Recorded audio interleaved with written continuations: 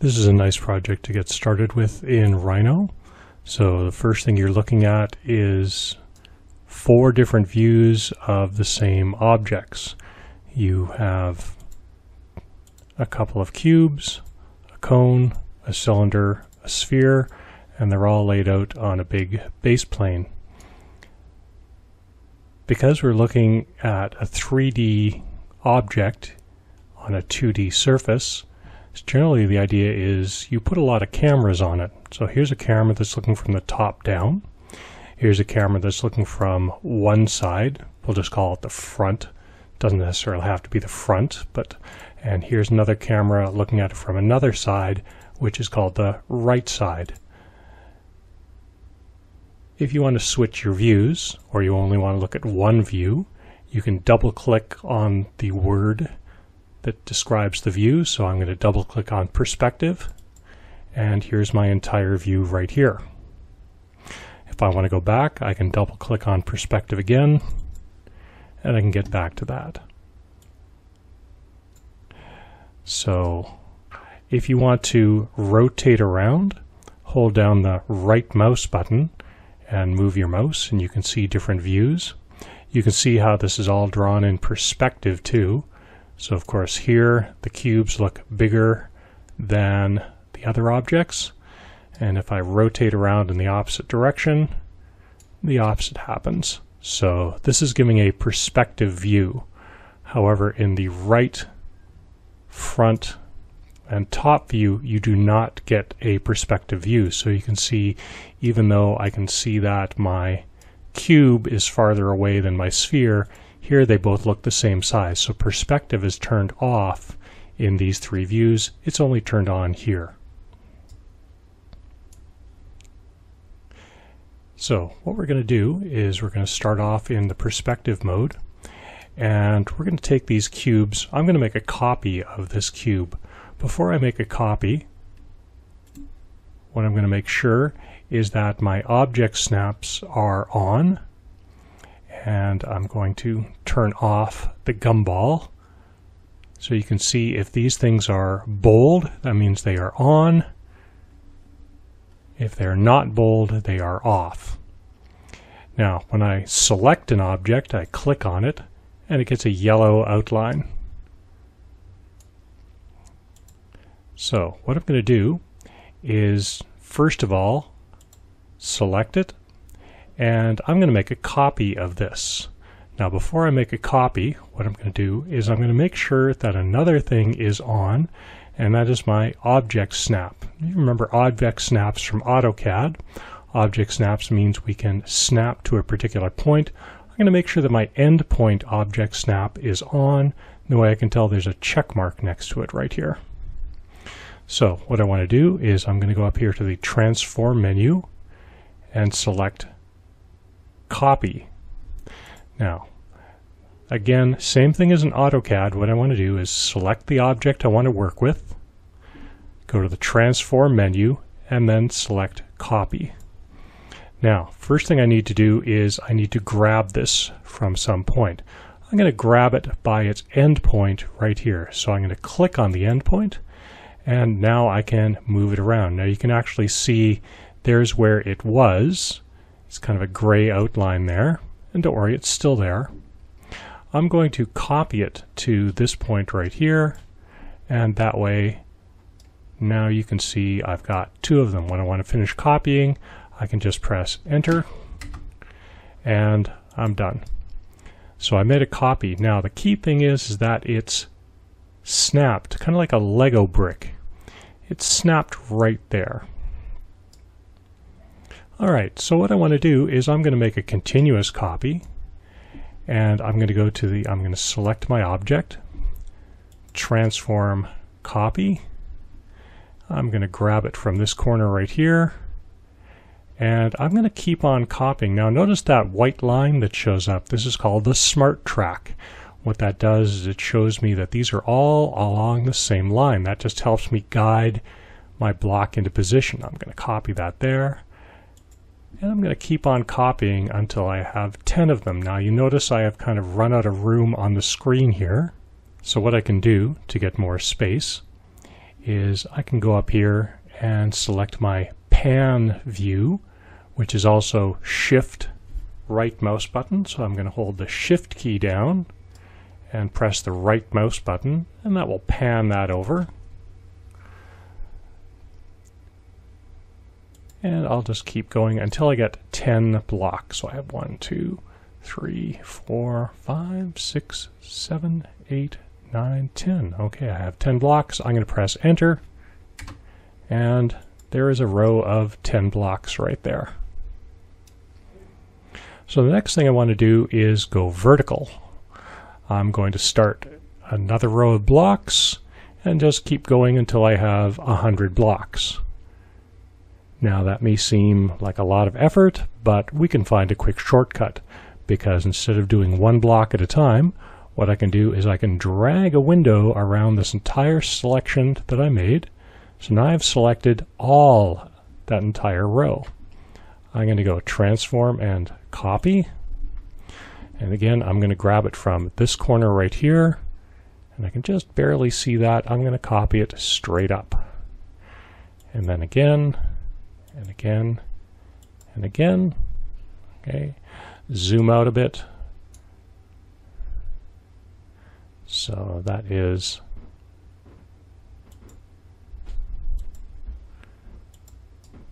and press Enter. Okay, so 1, 2, 3, 4, 5, 6, 7, 8, 9, 10, 11. All right, well, I got an extra height row there up top. If I want to get rid of that, I'm going to drag a window around that. I selected just that row, and I can press the Delete key. Okay, that's better. Now I've got a row of 10 blocks by 10 blocks. Now, next thing I want to do is I'm going to be making 4 more walls. So again, the idea is, well, I've got this one wall right here. I select the entire wall, and I'm going to switch views here. So I'm now looking at my top view right here. I'm going to transform and copy this entire wall, and I'm going to copy it straight back to about there. Now, what I'd also like to do is I'd like walls running along on the other side. So what I've got to do is I've got to rotate this wall. So what I'll do is I will make another copy. I'm going to put it over here. And I'm going to select this wall, and to rotate it, what I'm going to do is I'm going to turn on the gumball. So the gumball is this little icon right here, and I'll open up so you can see that. And what it lets me do is it lets me move things horizontally, vertically, and also rotate them. I'm going to undo that rotation by pressing Control Z. Control Z is the undo key. Now what I want to do is I want to rotate this by 90 degrees. So I'm going to click on this and type in the numbers 90, press Enter. Okay, now I have rotated that by 90 degrees. I'm going to select Transform. I'm going to copy this because I'd like another wall over on the side. Doesn't matter where I copy it to, because now what I'm going to do is I'm going to go into my perspective window and I'm going to reassemble them. Now here's the tricky bit when you want to select things. Now of course if I try and drag a window around this wall, you notice that I'm going to be selecting a whole bunch of the other wall. So it gets a little tricky trying to position things so you can select them. So sometimes what's better to do is, this is why we've got the top view. If you notice in the top view I can just drag a window around this wall. And now I can switch back to perspective, transform, copy, or sorry, this time I'm going to move, not copy. So I'm going to move this from here to here. All right. And then same thing here. Transform, move, and rotate around so I can see. I'm going to grab it from this corner right here, and I'm going to move it to this corner right here. And lastly, my other wall, transform, move from this corner right here to this corner right here. Okay, so now I have 4 walls. So now I can start to decorate it. So what I can do is I can start deleting blocks for make a door. I can make some battlements up top just by selecting and deleting some blocks here, every other block. Right now it's just kind of fun to decorate it. You can kind of do what you want. Now the other pieces are used for some other decorations. So let's say what I'd like to do is I'd like to make a column. And again, same thing.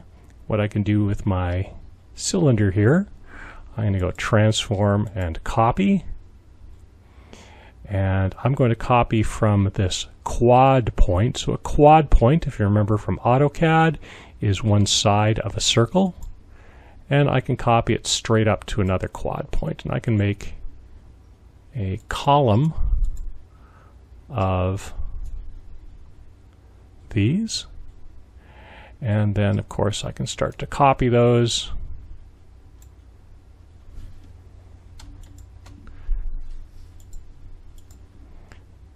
And I can put them out front here in front of my door.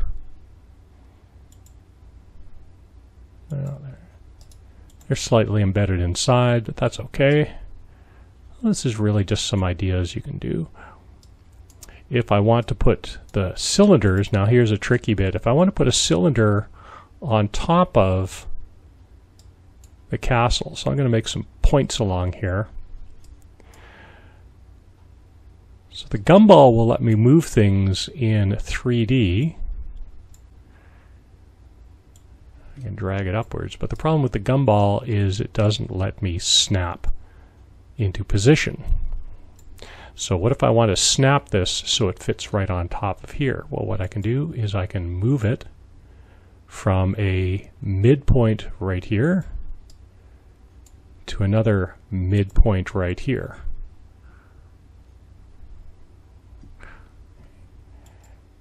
And then I can copy that from here, again to here, to here. So that's just some ideas. You can use all of these objects to copy them from various points. You find the circle has an end point on the top and the bottom, and a quad point. So all these objects have object snaps, and you can use them in various ways.